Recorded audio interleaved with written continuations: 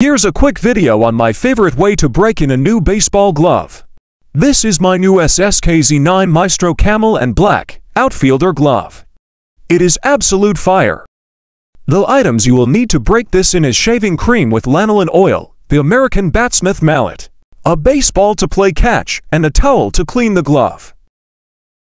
I first apply a good amount of the shaving cream all around the glove, and then hammer it with the mallet for about 5 to 10 minutes to soften the leather.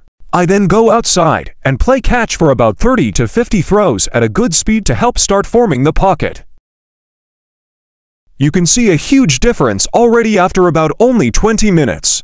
Repeat this process for about 2 to 3 days and your glove will be game ready. This method will speed up your break-in process. Hope you enjoyed the video. Please share with someone else this can help.